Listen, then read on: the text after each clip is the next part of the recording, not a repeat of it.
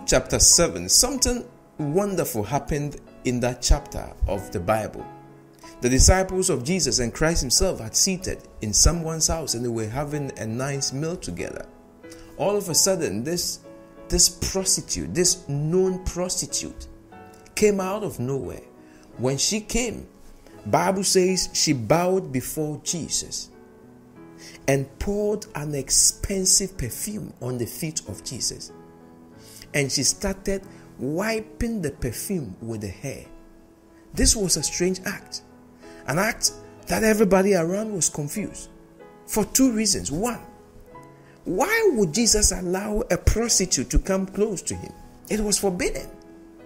Number two, why would she waste such an expensive perfume on Jesus' feet when he was alive? You see, the custom then was that when someone dies, they actually anoint the body with such, perfumes and other stuff. And he was alive. And so when this woman started doing that, Judas said, you could have sold this perfume and we could have used the money to feed a lot of poor people.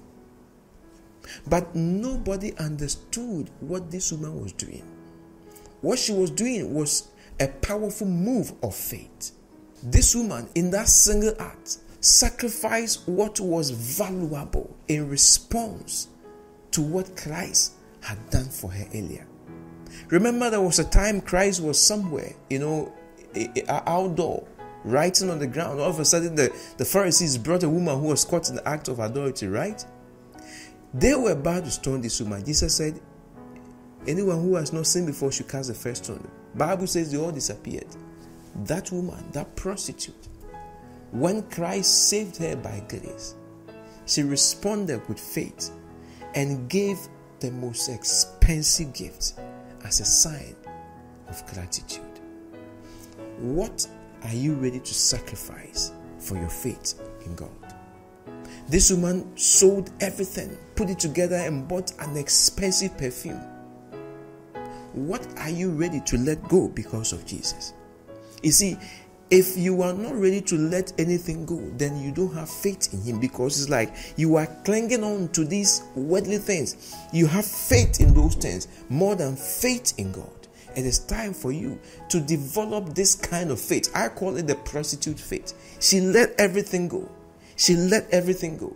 You see, in the Bible, there is also another prostitute who helped the people of Israel when they needed a place to hide. That prostitute was known as Rahab. Rahab's faith saved herself and her family.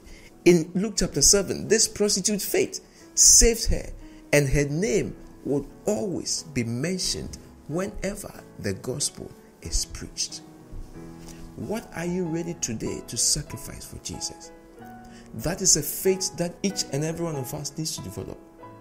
It's not only about money, but you need to sacrifice the joys of this world for Christ's cross. You need to sacrifice certain jobs because they have become a hindrance in you serving the Lord. You need to let them go so that you can serve him faithfully. It is my prayer today that as you sacrifice those things that are valuable to you because of Christ, God himself will shine his face on you and he will bless you. May the Lord bless you indeed today and shine his face on you and grant you success in everything you do, even as you sacrifice the world for him. Shalom.